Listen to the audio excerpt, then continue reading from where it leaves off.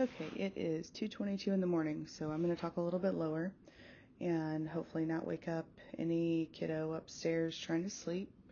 So if you hear any knocking around, this will be my 3 rescue cats that are playing, and I'm going to try to keep them as quiet as I can while they're still hanging out of my home until they find another happy place to stay forever. So grab your soda, grab your snack, and we will blow through this pretty quick. We got 41 slides to go through, so just relax, listen to the words that are coming out of my mouth. Know that everything you need is already in your review. This is just an extension of that review. Okay, my nerds and Bruce Banner wannabes, we're going to go over wavelengths and rays. No gammas today. Maybe we'll get some gamma later on. But UV radiation, just remember, it's part of the natural energy produced by the sun. On the electromagnetic spectrum, UV light has a shorter wavelength than visible light, so your eyes can't see UV, but you can absolutely feel it when you burn yourself. There's 2 types of UV light that are proven to contribute to the risk for skin cancer. There's ultraviolet A and ultraviolet B wavelength. Ultraviolet A, I want you to remember that it's associated with skin aging. It's a longer wavelength. It takes longer to get there, just like it takes a long time, hopefully, if you're lucky, to be born, to go through your life, and then to have natural aging. So maybe that'll be the easier contributor. So UVA, A for aging. So we see this in tanning. It will contribute to the process of you aging. Think of the tan mom. Man, if I had a picture in a license agreement, she would be front and center on this slide. UVB, I want you to think about UVB has a shorter wavelength. So B for burn. Obviously it's associated with skin burning. So think of UVB as a microwave. You throw something in the microwave, you cook it for 30 seconds, it's hot, it's burned if you put it on for too long. So those are easy ways to remember that. And then of course, sun protection, make sure you wear your protective clothing and sunscreen. If I do recall correctly, I think I remember in your review us going over striation and red small papules that are reddened in the neck and the face area. This is a direct indicator that someone has been out in the sun for too long, and we need to educate them on wearing sunscreen. This is still a discussion after all these years, because apparently in the Western world, we got to cook ourselves in order to feel beautiful. I can't figure it out, guys, but just remember those 2 concepts and we should be good for this slide. So skincare risk factors, fair skin, that's pretty obvious. You have less melanin in your skin, therefore you have easier reception for this light without protection. Blonde or red hair, think about that for a second. It's easier to penetrate anything that is the opposite of darker. I know this sounds like a very simple concept, but breaking it down as easy as I can without an immense amount of pathophysiology that you do not need. Just remember, light equals light rays. They like it very much. Blue eyes. So everyone goes, why do blue eyes matter? Well, blue eyes are blue eyes because you don't have enough melanin in your eyes, which is why brown eyes can stare at the sun, which I would never recommend you do. But if you are facing the sun, you don't squint as much if you notice when you're dealing with a brown-eyed person like myself versus someone with blue eyes who are never able to really keep those eyes open very well. They squint really bad. If they get within, a fair amount of sunlight without any kind of trees or anything to separate them from that light path.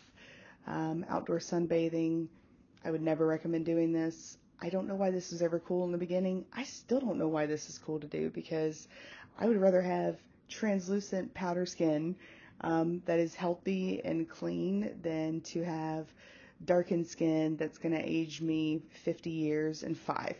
So obviously outdoor bathing is not the smartest thing to do ever, not even close. Living near the equator or high altitudes.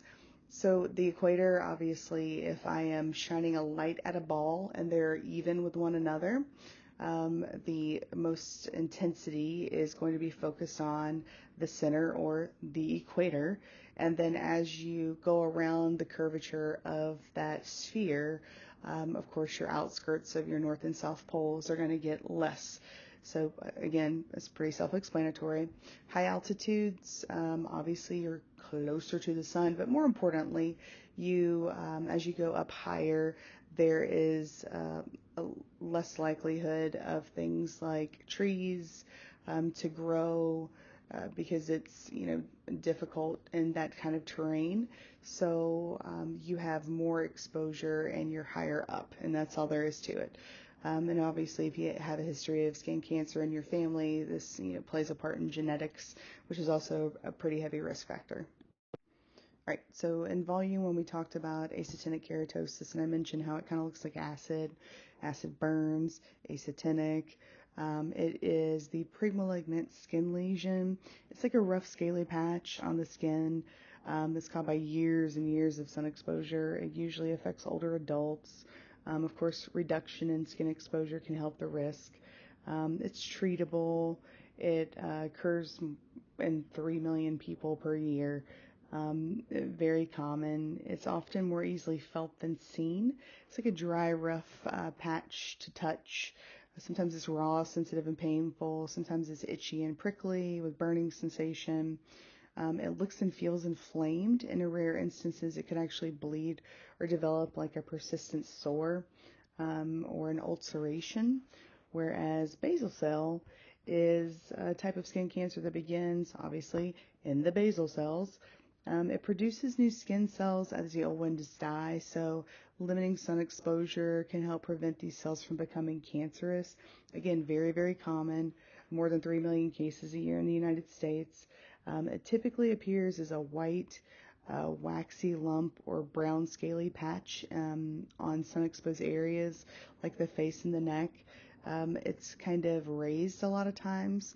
I wish there was an easy way to remember what exactly it looked like, but it's like, I'm going to look in the next slide. Like I said, it's very shiny, it's very waxy looking, it's very asymmetrical. It's the most common type of skin cancer, and luckily enough, the least deadly. So whenever you start to notice this type of skin change, obviously you go in, and a lot of times they freeze it, they cut it, they surgically remove it, they bore it. They use one of those curettes that we talked about that scoops it out, if you will, and then you're done. So just make sure that you're limiting your risk regardless when it comes to sun exposure. So looking at basal cell carcinoma, the first thing I think of is it kind of looks like an ear. And if you notice what's in the middle, the waxy stuff. So maybe that'll be an easy way for you to remember if you ever see a picture of this in an examination. Professors love to do pictures and say, hey, what is this? Your NCLEX loves to show pictures and say, hey, what is this? And the great thing is the picture is basically always the same picture you're going to look at. A good example of us doing this in examinations that I've seen in the last 10 years is, the really wide-eyed lady that we see when we're talking about thyroid storm. She's got the bug eyes and she's the thin gal. It's the same type of picture that you're always going to see. So this basal cell carcinoma picture, I have probably seen the upwards of 10 to 15 examinations over the past 10 years, and these are the only times that I ever see basal cell carcinoma as this classic picture. So just try to commit it to memory, know that it looks like an ear, know that ears have wax, know that that looks like earwax inside of an ear, and I think you should be good to go. All right, squamous cell or squamous cell carcinoma, depending on if you say tomato or tomato, it doesn't matter. There's a potential for it to metastasize. This is the classic facial, I want to call it a lesion because it almost looks like a scab that you get in the older gentleman. You usually see it at the top of the ear. You'll see it on the nose. You'll see it on the lips sometimes. And it's found most frequently on the upper extremities in the face, which are exposed to the sun. Sometimes they're small and red. Sometimes they're a nodular lesion. They develop secondarily to precancerous lesions such as keratosis and leukoplakia. It develops rapidly and it may metastasize through local lymph nodes, so you got to watch out for it. Uh, Immunosuppression is going to lead to the dramatic increase in the incidence of them. And again, I see this in very older gentlemen because those are the ones that have gotten almost ulcerated looking.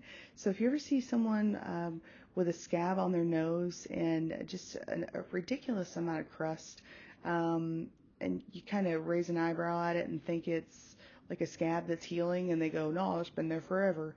Or you see it on the top of their hand, around the knuckles is a good classic area. Just know that that is more than likely what that is. And as much as I'd love to show you a picture of what this looks like, I'm going to just tell you to give it a Dr. Google, if you will, because there's 10,000 pictures of what this looks like. It's raised.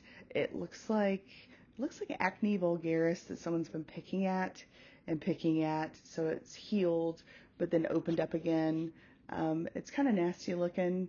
Kind of looks like a barnacle on the back, but it's on the face and it's smaller and it's open, and sometimes you have a little serosing coming out of it. It's just bizarre. So give it a go and looking at it. I'm not going to test you. I just really want you to know what the difference is, and I'm a visual person, and I've noticed a lot of you are visual people like myself. So like I said, give it a Dr. Google and be done with it. All right, so case study. A 45-year-old white female with strawberry blonde hair and blue eyes works at a garden center. Well, isn't that just ironic? She's come to the dermatology clinic because she noticed that the mole on her left shoulder has increased in size and is darkened in color. So we already know where this is going. Let's see what happens. All right, so malignant melanoma. So malignant melanoma arises from the pigment-producing melanocytes. The color of the lesions can vary greatly. Sometimes it's white, sometimes it's flesh color, sometimes it's gray, sometimes it's brown, heck, sometimes it's blue and black, to be quite fair. It's suspected when there's change in size, color, sensation, characteristics of a mole. They're the most serious type because it metastasizes in the blood, and when that happens, it can be quite extensive. Symptoms, they include like new unusual growths or changes in an existing mole. Know that the most important indicator of this is that it's usually multicolored. It's never just black. A lot of people think that it's when something goes from brown to black, that's melanoma. That is not the case. What happens is your existing mole starts to seethe out and starts to make like rigid borders, and then sometimes those rigid borders turn into like raggedy borders. So it kind of looks like a state in the outside parameters, and obviously that's going to be a big problem because it is the most highly contractible. It metastasizes fast. Sometimes stuff will ooze out of it. There's enlargement in elevation. It's usually greater than 6 millimeters in diameter, and this will continue to change size over time. Now, what does it feel like? It feels itchy. It's tender. It's painful. There's change in texture. There's scale. Sometimes it oozes. Sometimes it bleeds from the existing mole.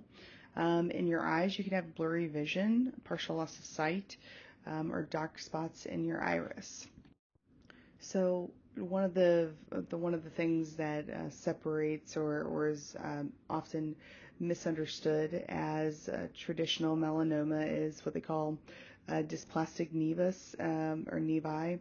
It's a type of mole that looks different from a common mole. Hey, that really helps you guys out, right? Some doctors use the term atypical mole to refer to it as a dysplastic nevi. It may be bigger than the common mole, and its color and surface and border may be different. It's usually more than 5 millimeters wide. How serious is it? It's an aggressive and potential deadly form of skin cancer. So this is seen a lot with people who have familial genetic propensity for having a lot of moles. Should you be worried about an atypical mole? They're not cancerous. They need to be removed if they're not changing. If it progresses over a long time, they're left alone, and you decide to just jump into the sun all of the time, this can obviously turn into something much worse. And it goes much worse, and it goes much worse in a terrible way. But we're talking about less than 6% of a lifetime risk of melanoma when we're talking about these lesions. And again, dysplastic nevi, it basically is somebody that has a lot of moles kind of everywhere. This one is more flattened. This one doesn't ooze. This one doesn't bleed. It doesn't have scales. If you notice, it's not white. It's not blue. It looks more like a freckle that somebody just kind of smeared about your skin. So it can be a problem. And when it becomes a problem, it's a big problem. But usually it's a benign process that is just seen as something that's normal and more genetic in its origin. All right, so risk factors for malignant melanoma are very similar to just risk for sun exposure and being burned faster, red or blonde hair, light colored eyes, fair skinned at freckles, chronic sun exposure, family history. Now, let me go ahead and throw my little caveat here because you know how I like to throw in a, hey, guess what? Let me ruin some hopes and dreams here. If you were born with black hair and you decide to be like BTS, which ironically enough stands for Bang Tan boys. If I were you, I would understand. If you're born with black hair and you go dyeing your hair white blonde like these guys, although it is extremely pretty and beautiful, and you've never looked more clean and fresh and bright, the sun will look at that and go, sounds tasty, and it will penetrate through. This is a light spectrum issue. This isn't a genetic, I was born with blonde hair, I was born with red hair. Yeah, the sun doesn't discriminate when it comes to that if you choose to wear lighter color spectrum items. So, classic example, if you wear a black t-shirt, it's hotter because why? Because it causes an insulator of that sun exposure. It's not going to penetrate into the skin as much versus if you wear a white t-shirt that's going to basically take that, absorb it, bounce it back, and then you are less hot with a white t-shirt. So don't think that if you have this gorgeous white blonde hair that the sun is not going to go yummy yummy in my tummy, penetrate through it, and then burn that scalp, because it's absolutely what is going to happen. Darker hair has a different type of spectrum catch, so it is going to be more difficult for that sun to penetrate into that and then hit the top of your scalp and start affecting that. So again, don't be a bang tan boy, and if you are, make sure you wear a hat. That's why I constantly have a backwards hat on, because I'm not trying to get any kind of skin cancer. Okay, so we're going back to our lady who has a mole and notes that it's 5 millimeters by 8 millimeters in diameter and it's shaped like a jagged pebble. She notices the changes of color, and it's changed from brown to black, and it is increased in size, and it feels bumpy. So we're getting a little more suspicious. Our sizes are letting us know that this probably isn't something we're excited about. So let's see what happens as it unfolds. Okay, the ABCDE rule. I like this. It's easy to remember to me because ABCDE. So asymmetry, borders irregularly, color changes, diameter greater than 6 millimeters, and evolving in appearance. So keep that in mind. You need to know your ABCDEs. It's really, really important because this is going to be an opportunity for what?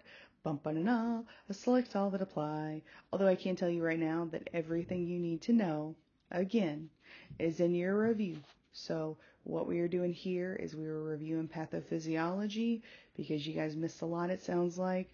So I'm just trying to break it down easy peasy lemon squeezy so that you understand the concepts. You will, I repeat, you will, one more time, you will be seeing this later on in life. This will be a select all that apply question.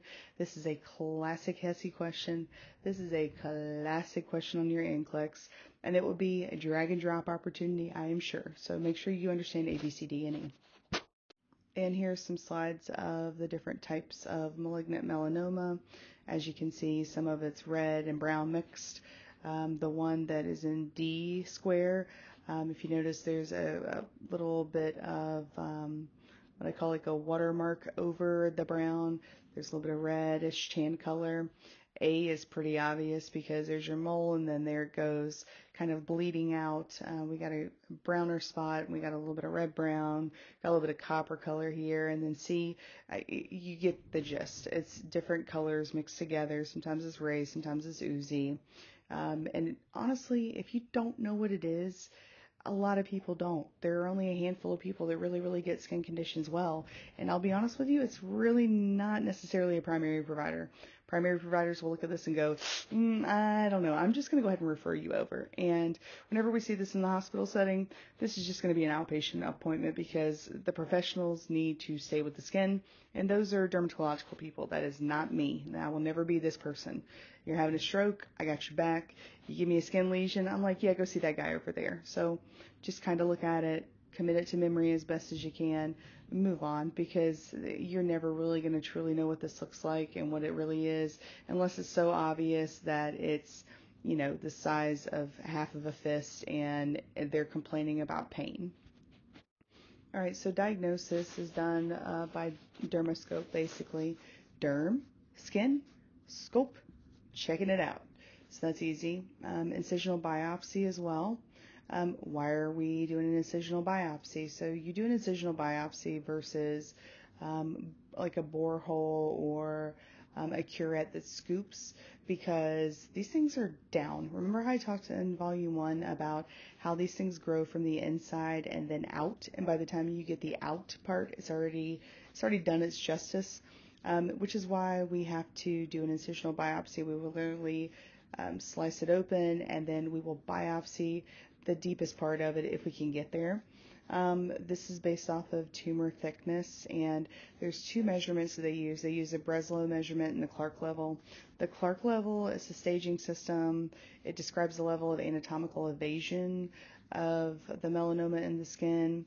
It was developed by Wallace H. Clark Jr. at Harvard University and Massachusetts General Hospital in the 1960s. And the only reason I know that is because I'm a nerd, and you guys need not apply. So it's a level that was used back in the day, but then we came up with Breslow, which was a much better measurement. We're going to talk about that in a second. And it measures from the inside out, not the outside in. All right, so Breslow measurement. Here we go.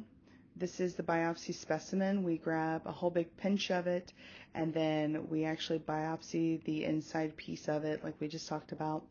This is important. Remember how I talked about the epidermis and how it doesn't really have a big blood supply?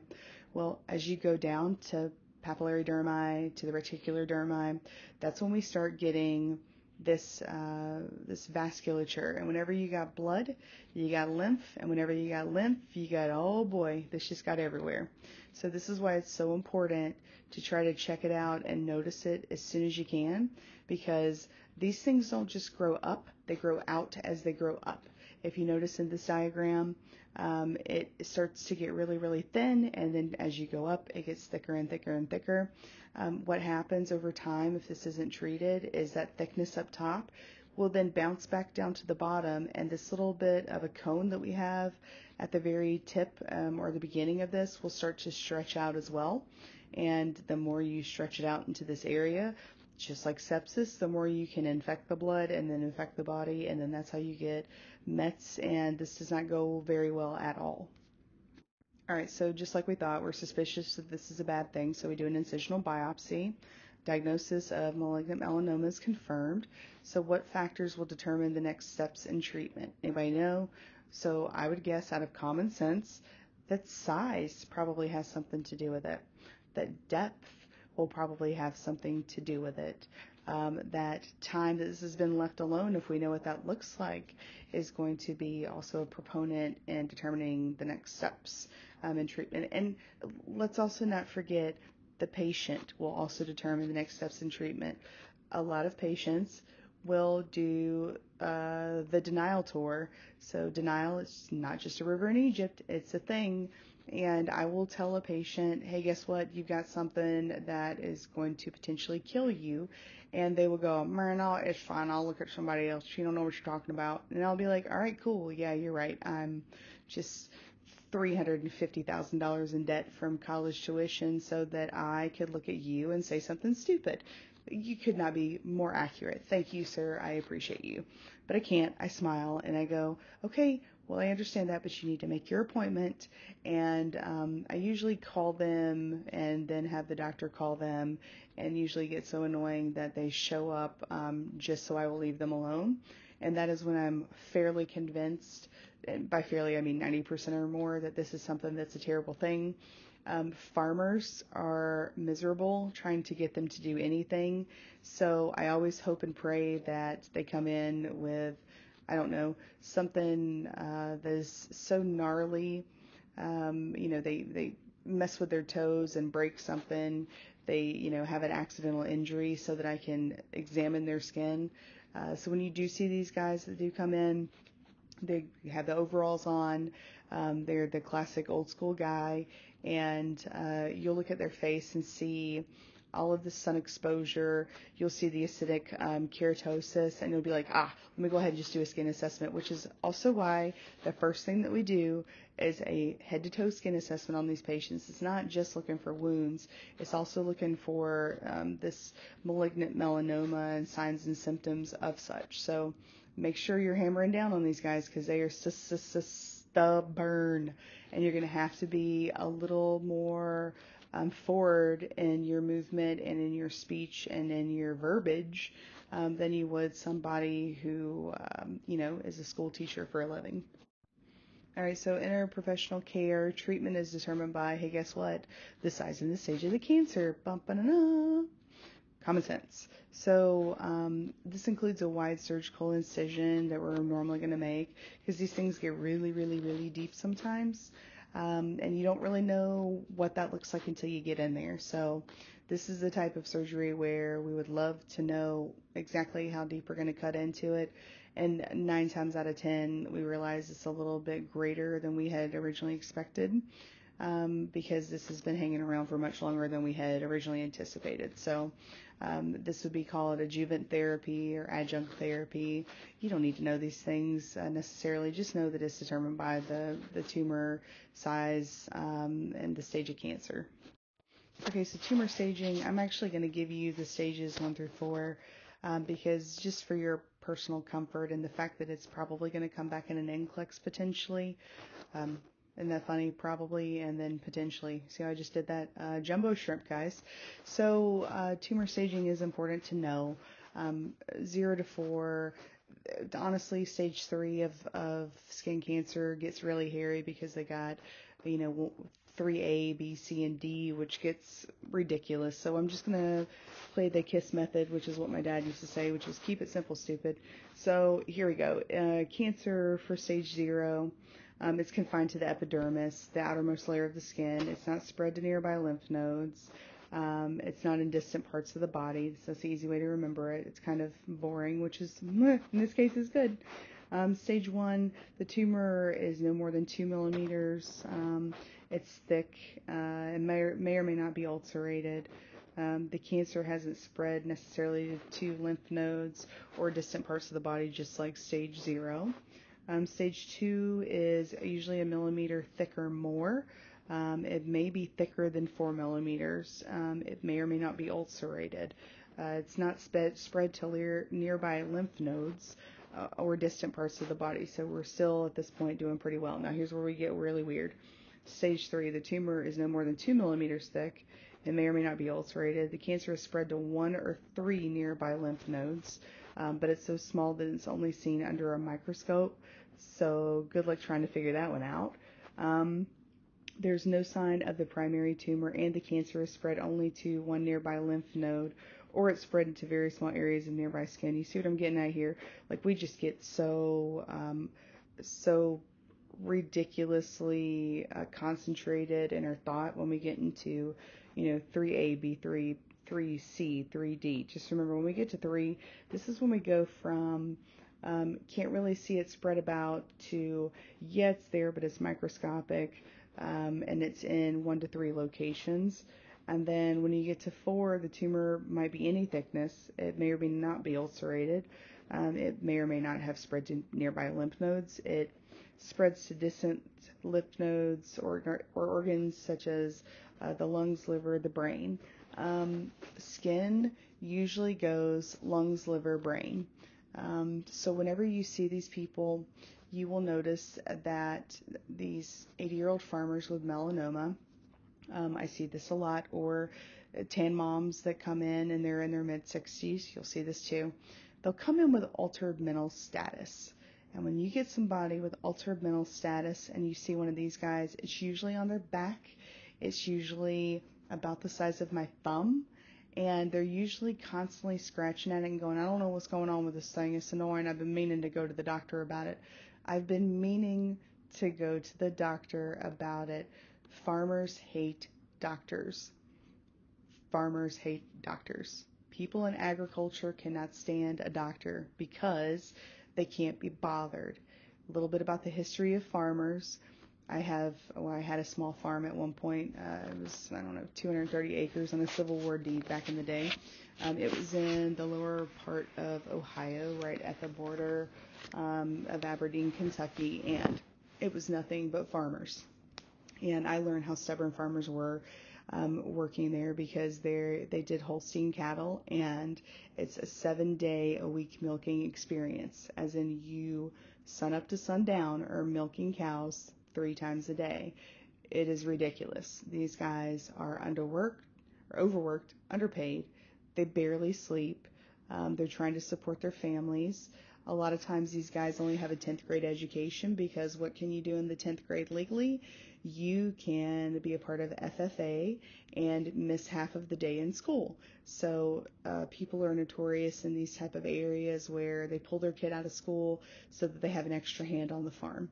And it makes me sad on the inside because these people are very intelligent people that never learn how to do things like finances or accounting or the things that they need to be successful in this world. So they're constantly having a bad way. And what is expensive?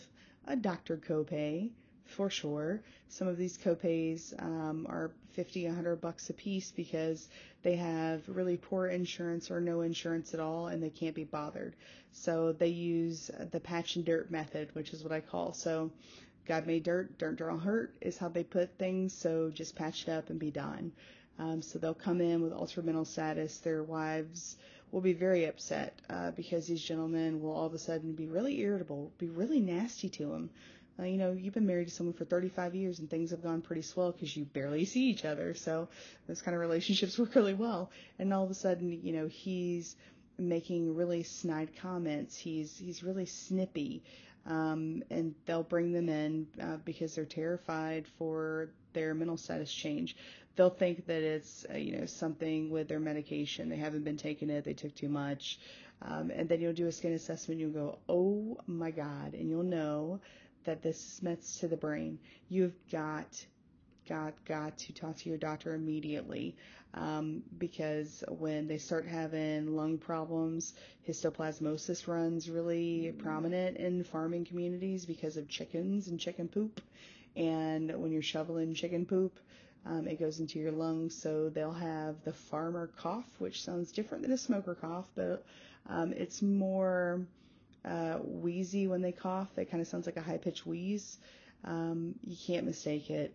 And you'll know that that isn't histoplasmosis, that is mets to the lung and to the brain. I know I just spent 6 minutes talking about this, but it's that important because some of you will be working in these rural areas and rural communities, and this is the classic demographic for this problem. And while you might not be able to save their life at this point, you might be able to increase the longevity and quality of their life through treatment. So make sure that you jump on this as fast as you can if you see it. So immunotherapy, when we're talking about people who have confirmed cancer, so there's inhibitors, and basically all I need for you to know about this is depending on what is targeted specific to the cell that is creating the cancer, you're going to be using these inhibitors. So what it does is it inhibits it from sending that message over that says, hey, this is cancer, go run around and spread about, right? Like, go forth and prosper, go forth and procreate type of a deal. So I'm not going to get into recombinant DNA. That is for the super nerds, and that's not even in my bag. I'm over in the corner playing D&D as a neurologist. Those guys are sitting in the bathroom eating their sandwich because nobody wants to be around them, right? So they're just staring at a microscope all day.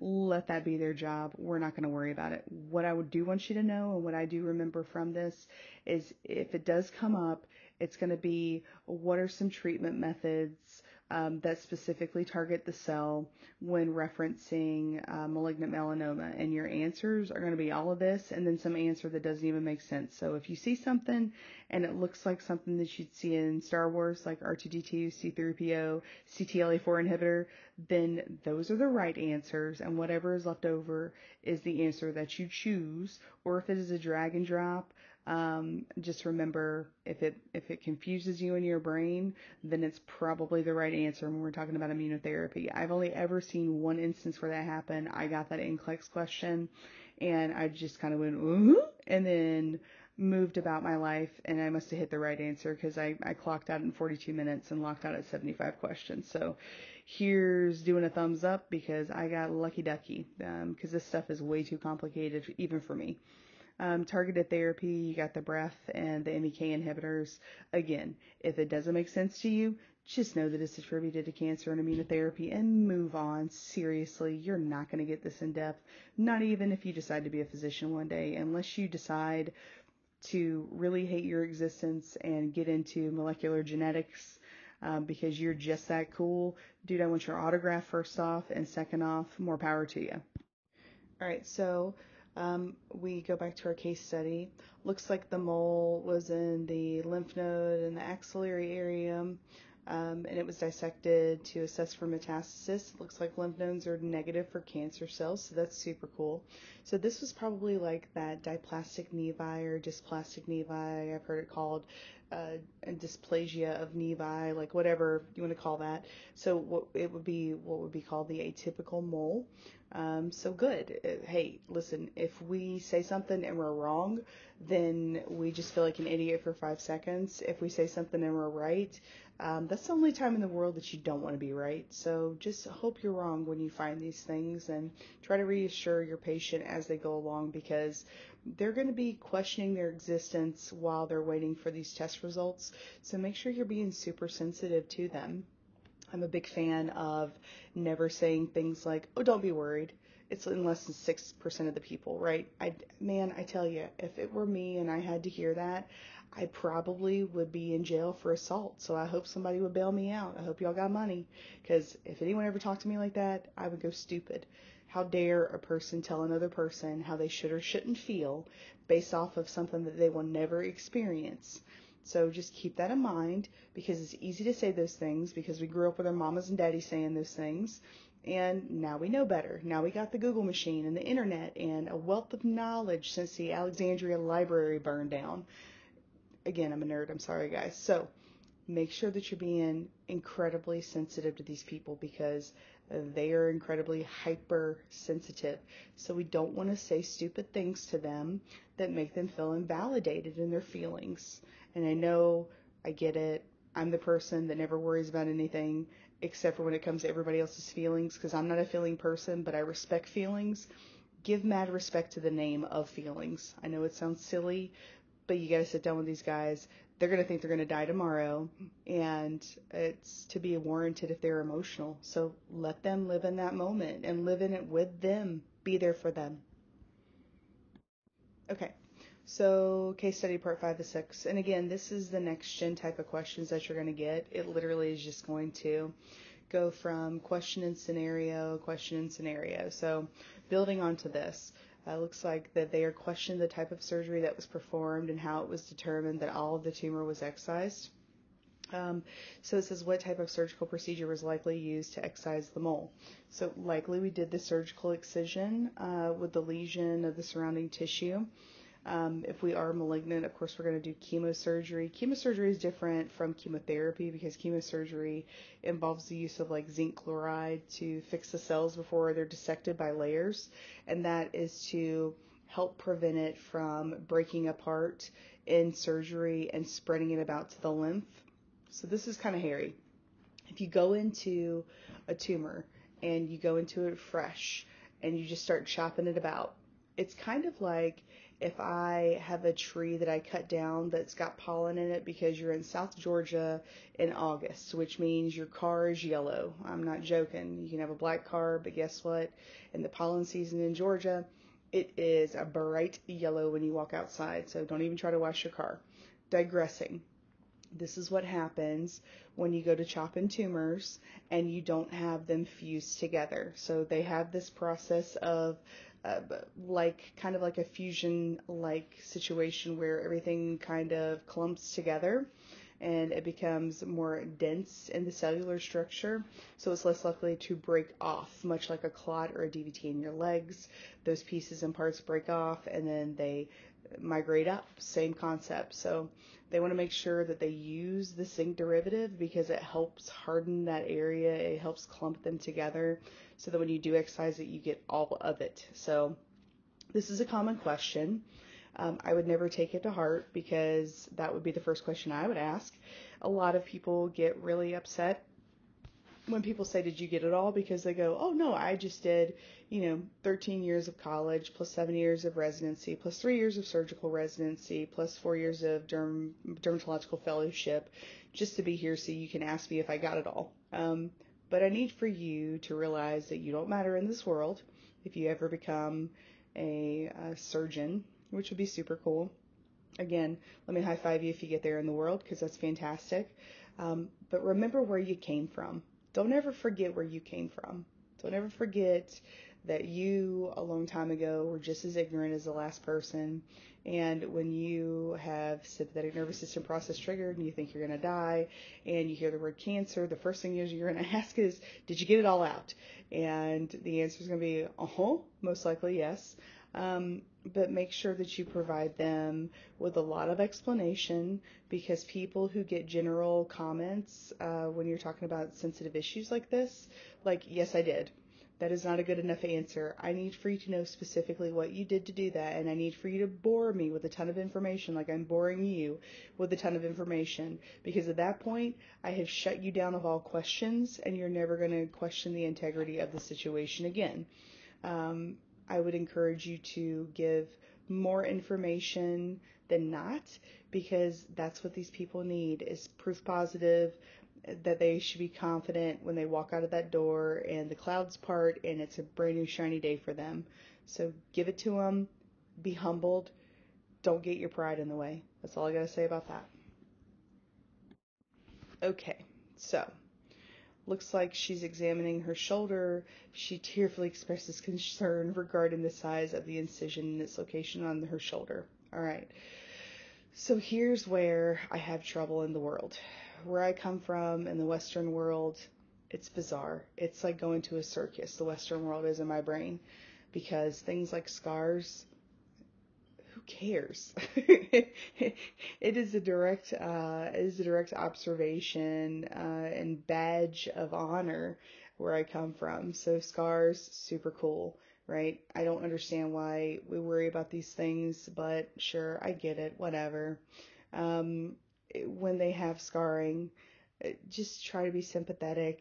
Of course, the scar that she sees is the size of the planet Pluto, and the size that you see is the size of a sweet pea, and it doesn't even matter because guess what? It's on her shoulder. So how much is she really going to be exposing her shoulder? Hopefully not a lot because she just had a cancer scare. So tell her to keep the heck out of the sun. But you have to be sensitive to people and how they prefer their pieces and parts to be. Sometimes people feel like they're less of an individual because they have these marks. Again, I don't care. You will clearly see on my neck that there's a big old slice from an incident that I had, and who cares, right? I don't try to cover it up with anything. It is what it is. I got scars all over me, and I think, that's what makes me me, and that's fantastic. Some people prefer it that way. So try to encourage them and let them know, hey, listen, over time the scar's going to get lighter. There are creams that you can use to lighten up scars. There's over-the-counter medications, like Nivea has a product that reduces stretch marks and scarring. Encourage them to use those items, and try to move about it and try to give them words to let them know that they're not being silly in their thought process, because it is a big deal to them. Um, but try to understand where they're coming from and let them know that there is a plan and option for them to have a reduction of that scarring, and give them a product or some advice on what products to choose to reduce that look of the scar, and tell them it's going to take about 6 months for it to really, really heal well and for that scar to develop, and let them know that over the next year to 5 years, it's not even going to be a thing anymore. But try not to make them feel like they're over exaggerating, I guess is what I'm trying to get at. So I'm going to go ahead and go over this question with you, and I'm also going to do what I call fighting this question, which is what I encourage you guys to do if you feel like you have a good reason to fight the idea of this question, because I know what the answer is on this, and I know what they're doing, and I know why they're doing it, and I don't even need to look at the answer. I need for you to recognize what it is to fight a question, and I need to also understand their rationale. Whoever wrote this question clearly is not Native American, but I'll get into that in a second. So, which patient is at the highest risk for cancer? A 56-year-old Native American with colon polyps? Okay. A 72-year-old retired high school chemistry teacher? Okay. A 32-year-old who uses tanning booths twice a week, or a 44-year-old who regularly bathes with perfume soap? Okay, right off the bat, I don't care about the 44-year-old who regularly bathes with perfume soap. That ain't got nothing to do with what we're talking about. Ain't nothing going on but the rent without, and as far as I'm concerned. A 72-year-old retired high school chemistry teacher. A 72-year-old retired person is not getting out in the sun to go bake. Okay, they're a chemistry teacher. They understand the science behind sun equals bad. Okay, so that one you knock off. Now, what that leaves us with is a 56-year-old Native American with colon polyps and a 32-year-old who uses a tanning booth twice a week. Now, the answer I can tell you is going to be a 32-year-old who uses a tanning booth twice a week, because the trigger words: highest risk for cancer, tanning booth. Remember, tanning booth is what? UVA or UVB. It has to do with aging. So this is going to be the problem. If they use it twice a week over a period of time, this is going to cause a potential for malignant melanoma. Sorry, I don't know why I can't speak. Oh yeah, it's because it's 3:39 a.m. Because I love you guys. So don't ever say that I don't care. Oh, I dare you to say I don't care. So, digressing back, 32-year-old who uses a tanning booth twice a week is going to be the answer. They have the highest propensity as far as the general populace is concerned. Now, here's what I know about my people. A 56-year-old with colon polyps, Native Americans have a higher incident of stomach cancer, colon cancer, and guess what? Malignant melanoma, because traditionally through genetics, again, we talked about retroactive genetics from ancestral times. What did my people do? Well, I tell you what they didn't do: sit on their butt and watch TV while eating popcorn, because that wasn't a thing. None of that was. And even now, we don't care, because we want to stay away from the Western world. The fact that I'm out in the open is kind of a big deal. Like I said, my mom was Caucasian. You guys know that because you know a lot about me.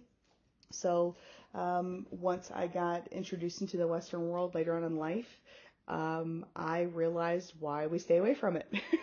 Because the things that we do in the States, as far as Western perspective, is not aligned with what my people think and believe and understand is the world around them. So my guys were out there, hunting, gathering, mound building, right? Praying to the ancestors, sticking their toes into the sand, into the dirt, into the rubble. So, although we are very intense in our emotions and our belief about the modern day rock world that we live in and the spiritual realm, it also means that because we're out so much, we have a history of getting skin cancer a lot easier because we're out in the open. And guess what? We're usually out in the open wearing very little because it's hot. And when we're hot and we're running and we're trying to capture a deer because it's 1,000 years ago and we have to eat, we're going to get sun exposure. The fact that we have colon polyps has an increased incident of colon cancer. So whenever you believe that there is an answer that should be the better answer, I want you to come fight me for it, quote unquote. That does not mean physically fight me. That's not going to go well. We're not going to do those things. That's silly. I do want you to explain to me, just like I've explained to you, why this answer is technically the better answer and technically the correct answer. The person that wrote this question does not know about Native American population very well, clearly, and if they did, they would have made this the answer. However, the clear answer for this case uses the trigger word tanning booth. So I want you to focus on those things for your NCLEX. If you see one like this and you go, I know Native American's the right answer, I know it down in my spirit, but I know that tanning booth is the trigger word, so we're going to use that one. And then come to me later if that's a thing, and we will argue it out. And if it is a test that I am giving, then I will give you the point because I'm impressed that you have the ability to look at me dead in the eye with evidence-based practice and say, hey, lady, you're wrong. That makes me happy on the inside because that means you're not afraid to talk to somebody. And plus, you're right. And if you're right, it's fair, okay? But for the purposes of an examination that I have no control over, like a HESI or an NCLEX, just go for the trigger word tanning booth. Jump on that one. It's twice a week. The incidence is going to be greater. Just do that, okay? Just do it. No big deal. And again, the answer is C, a 32-year-old who uses a tanning booth twice a week. Incidentally, we wouldn't imagine that this would be something they do for 25 years. That information wasn't given. What was given was that a history of colon polyps in a group of people who have a higher propensity and incident of colon cancer, stomach cancer, and melanoma because of their historical merit. So again, if you have a problem with it for my examinations, talk to me about it. If it's fair, and I will give you the point. And if it's any other examination in the world, just pretend that you're just as ignorant as the person that wrote this question and move about. Tan in bed, twice a week. Okay, fine, that's it. Go. Okay, so now we can get into something that I really feel comfortable talking about. I really don't like talking about cancer. Who does, right?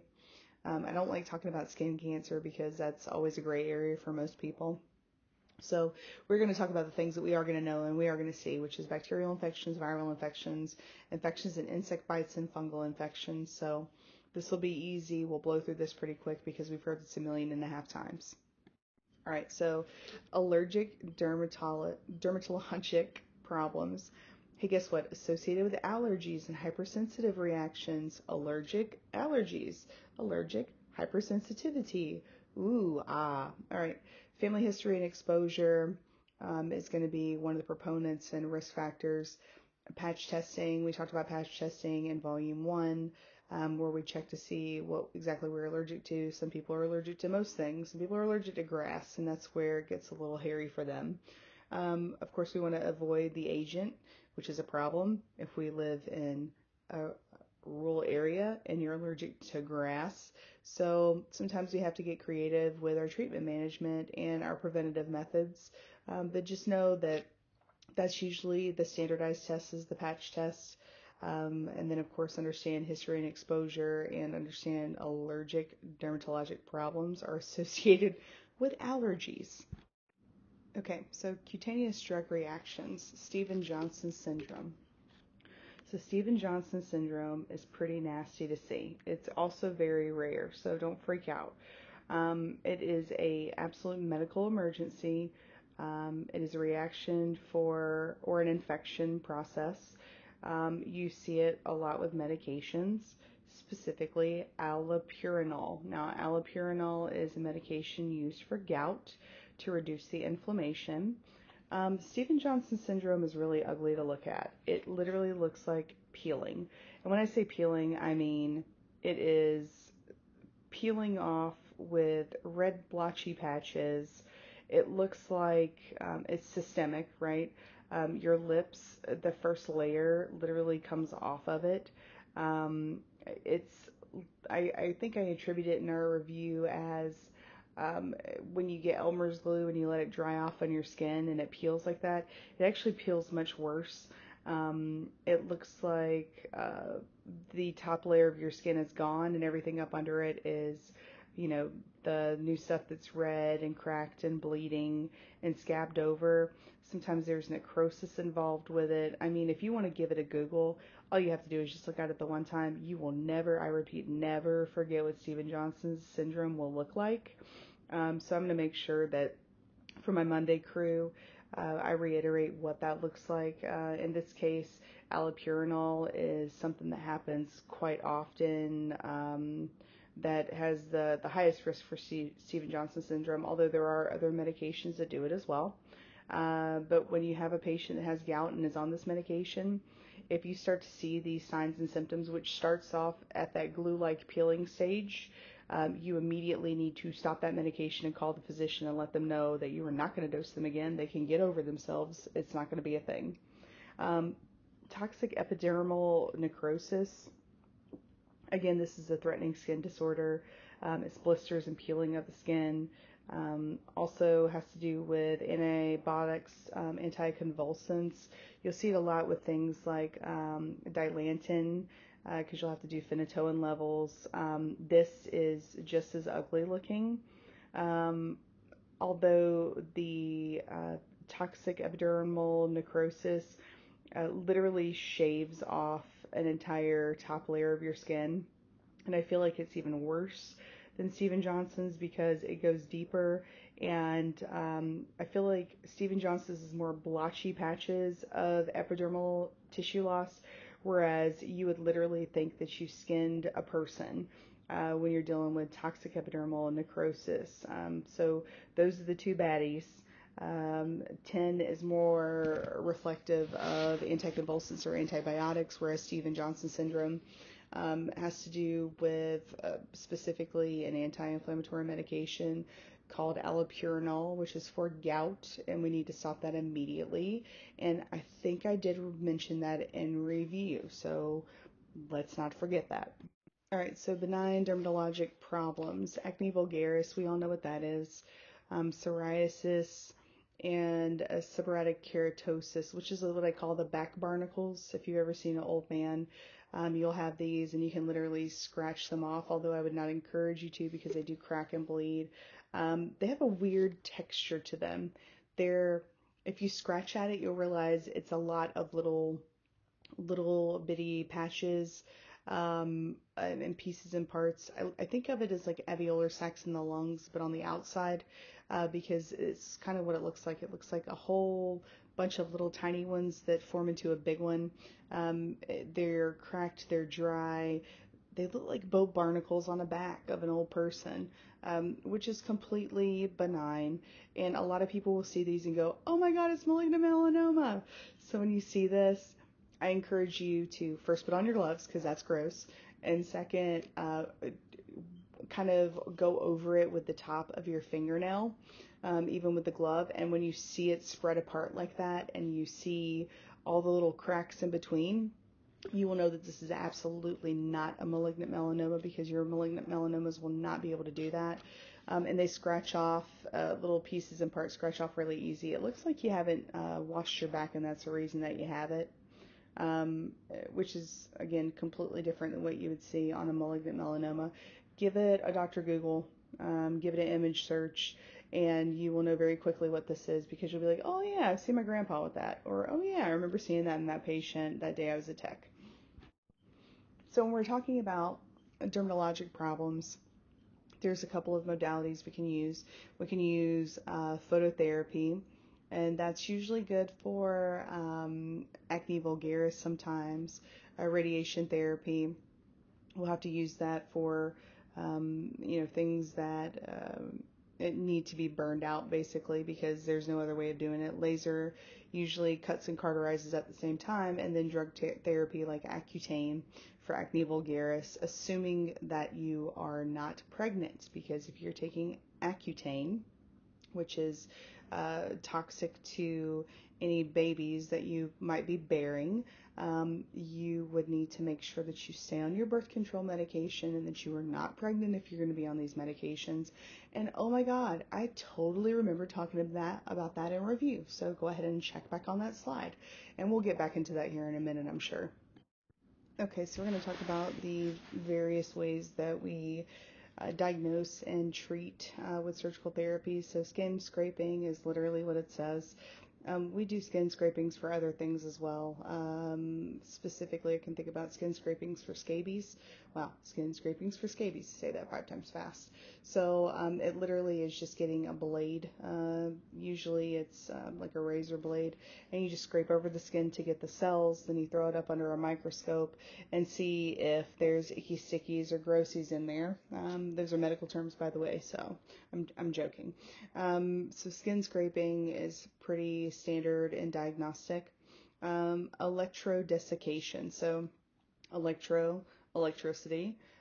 Desiccation is different from electrocoagulation. So electrodesiccation is a procedure where we literally hit it and it creates like a cup at the bottom of it. So when we blast it, we literally are blasting it. Versus electrocoagulation, which closes it up and cauterizes it. The reason we do it that way is, remember, we don't want these cells to spread. So we basically throw what I would call the atomic bomb on top of it, and it leaves a crater up under it. And we do it that way because we know that we've gotten it deep enough, and then it is going to be a little bloody. We plug it with a medication versus plugging it with cauterization, because if I cauterize it and there's still bad cells in there, then all I did was just introduce it back, and I just introduced it into the what? The capillary stream. Yikes. So we don't want to do that. So electrocoagulation is different because it will zap you and then you cauterize it. And that is to say that it is well and deep enough. A punch biopsy is literally a utensil that we use that has a borehole in it, kind of like if you are trying to gauge your ears up, you would go with a traditional hole that pierces a hole into your skin. It's a little device. It doesn't hurt. I've had one done. They put it at the tip after they put some Lido up under there with some epi in there for pain resistance, and they will slide it between their thumb and their forefinger so that it rotates, and then it takes that piece of the skin out, and then they simply just pull it out from there. And then they usually stick that in a cup and stick some normal saline on there, or some form of isotonic, and then they check it out for lab studies. Let's see, cryosurgery is freezing it. So, the mole and wart remover that we have that's over the counter, it's the same thing, only much stronger. And then excision, or a Morse procedure, or a Mohs procedure. A Mohs procedure is where we take the top layer of the skin off, and then at the same time we go one layer deeper, and then we take that layer and we biopsy it with a microscope, like right then and there, so that we know that we have all the cells. A lot of times we use an ink derivative, which will show a blue tinge if you have a hot spot that still needs excision. And that's how we know that we quote unquote got it all out. So those are the diagnostic procedures and surgical therapies. All right, so some of these procedures, they hurt. I mean, obviously, we're throwing electricity on an area. That sucks. We're having a mini death ray beamed at us into our tissue where all of our nerve endings are, so that's going to be a problem. Sometimes these things get a little naughty and mad, and we have to do things like wet compresses and soak bath and topical medications to soothe the area. I don't mean a physical bath. I would never tell you in a million years that after you have something where, you're going down to the dermal layer of tissue, the best thing you can do is go sit in a bath with all your dirty cells. So this would be more along the lines of a sitz bath for that area, but not specifically the actual understanding of a sitz bath. So it's just bathing the area with medication, ointment, and or a lidocaine derivative to soothe the area. And then of course you got your topicals and your wet compresses, or if you have an area of tissue that you need it to heal a little bit slower on purpose, rather than to scab over because it will cause more damage. Okay, so control of itching. We have medications like Benadryl. Benadryl will affect your nervous system, so it will make you sleepy, and that's pretty normal. Benadryl, if it used and used appropriately, the effectiveness will be pretty quick, and we know that it's effective because it no longer itches. I know those are crazy things to say because we all know those things, but I do recall us talking about that in the test review, so go back and go over it again. I think I talked for maybe a couple of minutes about it. We have our hydration, wet compress, and moisturizers to keep that area of tissue moist because we don't necessarily need all tissues to dry and crust over and create a scab. Sometimes it's not a good idea. Keep a cold environment on it. Again, this is one of those things where heat, bad, cold, good. It soothes. Breaking the itch scratch cycle. This is really difficult with kids, which is why I'm glad I don't do peds. Because it would drive me nuts. So making sure that we break that itch scratch cycle. Sometimes you literally have to just clip your nails and file them down to nubs, so that you'll stop doing this. But then people will get inventive and use keys to scratch, which is another terrible discussion for about 50 million reasons. Just know that these are the important things you need to do to soothe the area and to help with the control of itching, because sometimes it's so bad it feels like you got ants biting you. So of course we want to prevent the spread of infection.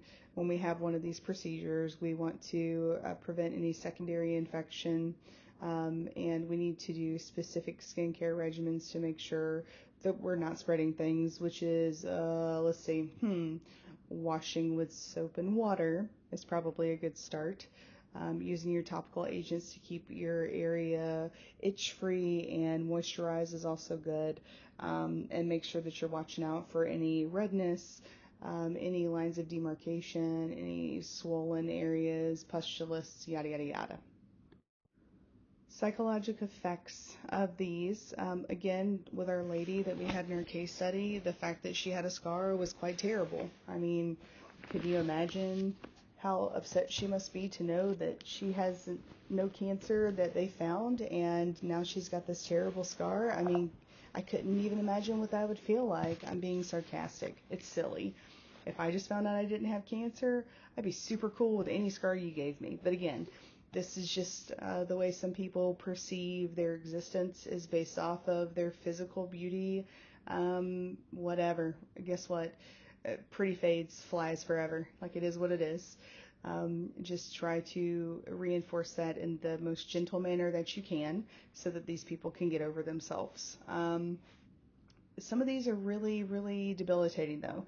Some of these scars will affect a face, and when you're dealing with ladies and faces or pretty people in general, if they get something on their face, they think it's unsightly and they're disfigured for the rest of their life.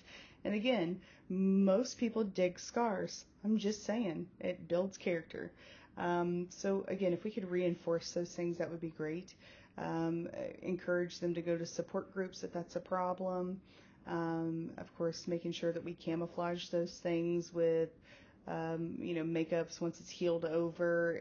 I've never known anyone to be like, here's how you get rid of the scar via makeup tips. But sometimes you have to show me a YouTube video, because there are medications that take care of these things, and there are makeups that take care of these things. There's a product out right now, I believe it's made by Il Makiage, that literally takes a port wine stain off of the face instantly, because their concealer and their foundational product is so thick and viscous, but also so light and powdery, that you just hit it with it and blend over it, and a big thick purple port wine stain that would really bother somebody if they were a kid or even in adulthood, it immediately acts like it never even happened. And they have clear, perfect skin. So reinforcing these ideas. And by the way, I'm not plugged by Il Macage. Like, I have nothing to do with them. I just know that their product is kind of amazing, because I had an aunt that had a port wine stain that literally was over her face, her entire left arm, all over her abdomen, her chest, and up and down her left leg. And she had a wedding to go to, and she was embarrassed. And we used this product, and oh boy, I had never seen what she looked like without that port wine stain. And she physically cried, and I got angry because then I had to reapply her makeup. So just know that sometimes these are really, really debilitating to people, because sometimes these scars go really deep. And sometimes that really cuts into a person that's not very comfortable with who they are on the inside. And until they get that way, which is not up to you, you need to be sympathetic of that, and you need to help them out in the best way that you can. Okay, so the nurse is caring for a patient with anxiety related to a skin condition. Which intervention would be most appropriate at the time for the nurse to add to the patient's plan of care?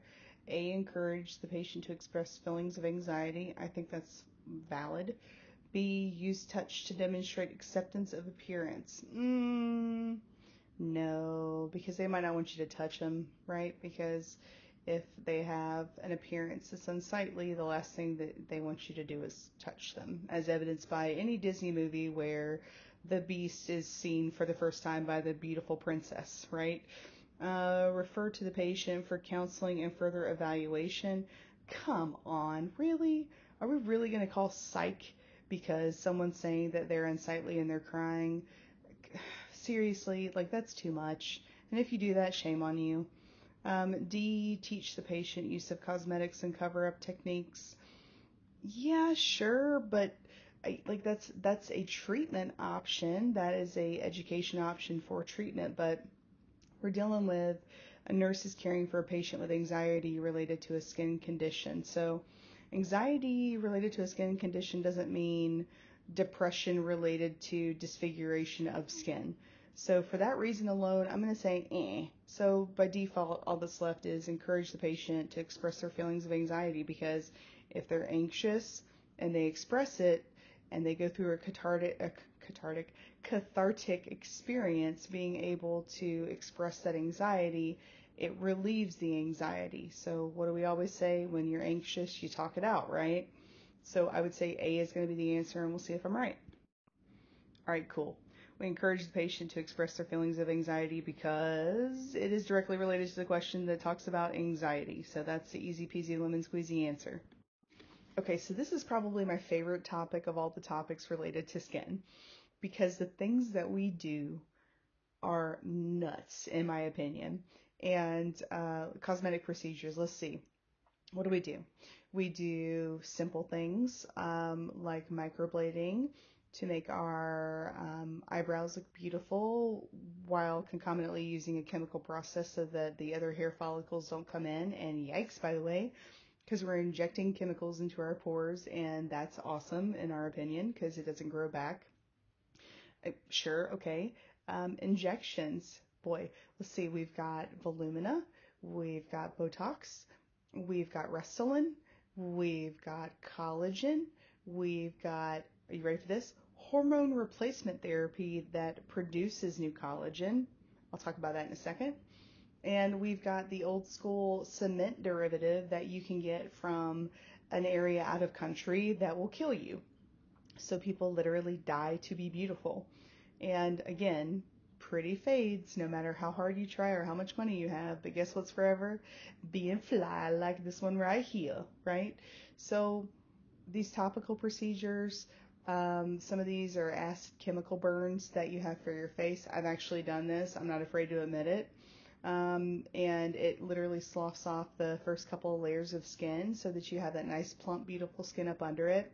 We'll talk about what that looks like, because you peel like a crazy person for 5 to 7 days, and you are a social recluse because you don't want anyone to see you going through a chemical burn that lasts that amount of time, because it is really scary, especially when you have small children that go, "Mommy, what's wrong with your face?" So the crazy things that we do to look cool never ceases to amaze me. We have laser surgeries, we have facelifts, we have liposuction, we have implants, we have BBLs where we physically stick a plastic rubber derivative into our behinds. Which eventually, over the years, as shifting occurs, sometimes flips inside out as you are walking, and then you literally have a recessed booty cheek, which is amazing to me because you go through all of this and it still fails. So we're going to go ahead and jump into these and talk about sometimes what you physically have to go through when you're having these procedures, again, just to look maybe a year to 5 years younger. And for some people, that doesn't matter. And hey, mad respect for wherever it comes from, just mad respect on it. So we need to make sure how to take care of them after they have these procedures. Okay, so I cannot stress this enough. If someone is about to have a procedure where anything goes into any part of their body, you need informed consent, because if they go back and say, "Well, you ruined this," you just tap on the paper and goes, "Oh yeah, remember where this part says right here, you're not going to sue me because this is an elective procedure that you decided you needed. I gave you all of the education and told you you might get sick off of this, and hey, guess what? It happened." So yeah, no, you're not coming at me because I am legally able to put something into your face that you want me to put in your face, and it fails because your face doesn't like it. Make sure you get that done. Post-operative management, obviously we need something for pain. A lot of people think that ibuprofen is good enough for someone that had breast surgery, and I'm sorry, ladies and gentlemen, not only is that a terrible idea, but it's also the worst idea, because what does ibuprofen do for post-surgical stuff? Oh yeah, that's right. It reduces inflammation, which is fantastic, don't get me wrong, but it also increases your incidence of bleeding. So we need to obviously talk about that if people decide that that's a good idea, especially when you have people with things like von Willebrand and they're a hemophiliac. So this is why we have to give the Percocets and the Loratabs and all of the things that the doctors don't want to give anymore. But they'll be the first one to be like, "Yeah, I'll give you a big old fat cut up under your breast, but have some ibuprofen afterwards." No, you guys, if you choose to do these things, super cool, man, go for it. Make sure that you understand before the procedure that they are going to give you an actual narcotic if that is what you are needing, because it is incredibly painful for someone to put an implant into your body. Your body is not used to implants. Your body gets pissed when you put these things into them, and it fights back. And a lot of times in fighting back, it will send nociceptors to your brain to make pain, telling your brain to tell your body to get it out. So again, ibuprofen, great if you're a weak post-op.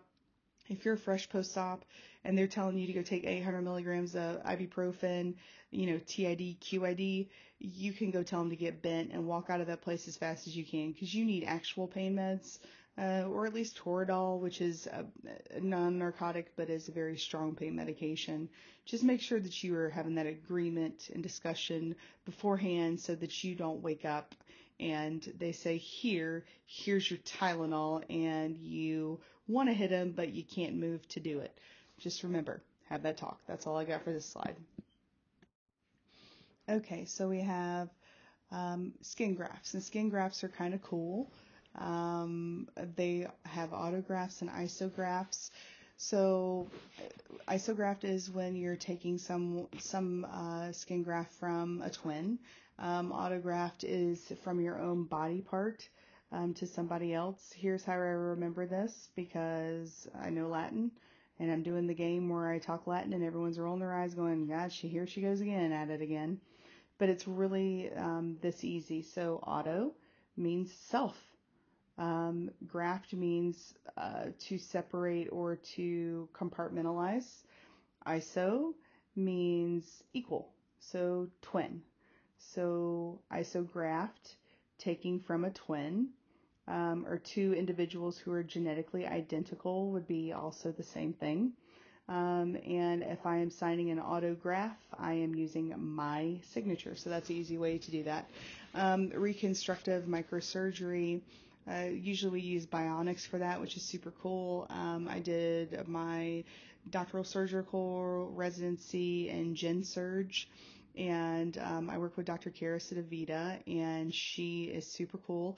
So she loves gangster rap while she is doing her biotic surgery, which are these small utensils that she uses to do microscopic cuts, microscopic incisions, and microscopic stitches internally, which is super cool.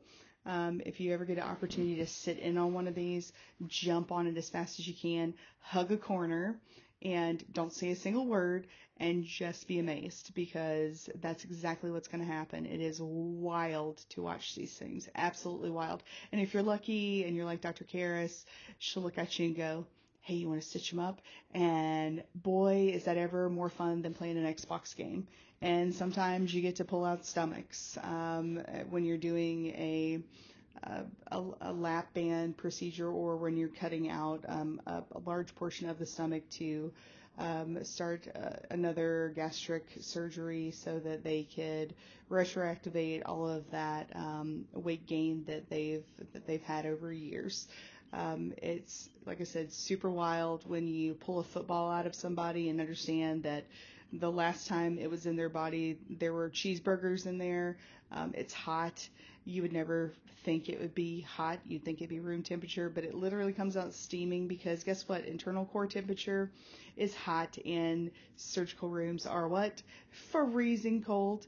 So like I said, if you ever get an opportunity to do this, it is wicked cool if you're a nerd like I am. So jump on it as fast as you can. Okay, so first off, let me make this a little bit bigger, and I don't know why I'm so pet peeved about this, but I really want it to say the ABCD business. So let me fix this while I'm reading it, because it's going to drive me nuts. So if I don't, there, that makes me happy on the inside. Now, a pressure dressing is applied to the face and neck of a patient following facelift surgery. The patient tells the nurse that the dressing feels restrictive and asks if she can loosen it. What is the appropriate response that the nurse is going to give you? So let's see. The dressing is used to prevent bleeding into the skin. I get that. The dressing will support and secure the incision edges. Nah, that ain't got nothing to do with nothing. If those incision edges need to be supported by a dressing, then you got a terrible surgeon and you need to be screaming, oh wait, you can't, because you just have facelift surgery, so you can't move your face very much, or those are going to dehiss and eviscerate, and that's going to be a bad day. So that's definitely not the answer. C, a dressing is necessary to prevent infection after surgery. No, actually a dressing potentially could introduce infection into it if you don't do it right and don't use sterile procedure. So that is not the answer. And let's see, face dressings provide time to become adjusted to the change. I'm so sorry, but that reminds me of, if you guys have ever seen Batman, the original one, you know, the one that matters, with Michael Keaton. And the Joker, they try to fix his face after he goes into the vat of toxic chemicals. Guys, I told you I'm a nerd. You have been warned. This should not surprise you. And they go and unfold the dressing and give him a mirror, and he breaks it and smashes it and starts laughing and walks off as Jack Nicholson. If you've never seen it, it's so good. It's so cheesy, but it's so good. Watch it. It'll totally be a game changer for you. So that is definitely not the answer, although that is hilarious. So the answer is going to be A. The easy way to remember this for me, because, you know, boxing for a billion years, whenever you get cracked in the face, a lot of times it's the bone on the inside that's causing the split of the skin on the outside, right? So whenever you see these guys with the Rocky Balboa face, God, I'm so old, you guys don't even understand these references. It makes me so sad. So what happens is when you get cracked in the face, you get hit in the orbital because you don't know how to duck a punch. It happens. It's no big deal. You get this bulbous face, right? And then the first thing you do is you hit your corner, and your assistants are going to be jumping on two things. They're going to get the bucket of ice, and they're going to have a utensil in it that is literally a metal casting, and they're going to knock it right on top of that face, and they're going to push down as hard as they can. And what that does is it stops the swelling, right? Because cold stops Swelling, not heat. Heat, bad. Swelling, cold, good. Cool. I cannot tell you that enough because it drives me nuts how many times people put hot packs on things that swell. It drives me just nuts.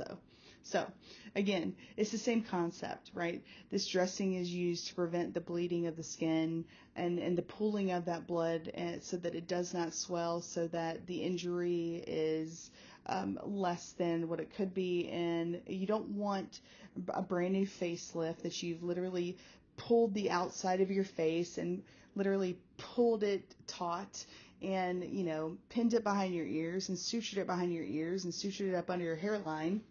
The last thing you want to do is introduce swelling, because what's it going to do? It's going to pop those stitches and those internal sutures, and in some cases staples, and that's going to be a bad day for you. You're really going to hate life and wish you would have never done this. So make sure that you are reinforcing the fact that they are wrapped up like a mummy, not because they need to adjust to the change of what they're going to see, although I get that. The best answer is to use it to prevent bleeding into the skin, because that is the medical answer that's proper, while everything else is usually got to do with stuff that just doesn't make any sense. Like I said, these are easy to crack the code even if you don't know the answer.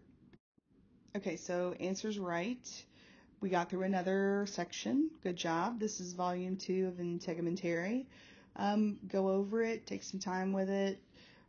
I pardon myself in advance, and you should do the same for my corny jokes, because, hey, guess what? It's 4:34 in the morning, and I've not even finished this, because I got 3 more to go. So yeah, just deal with the fact that I'm slap happy, and we'll see you on the other side.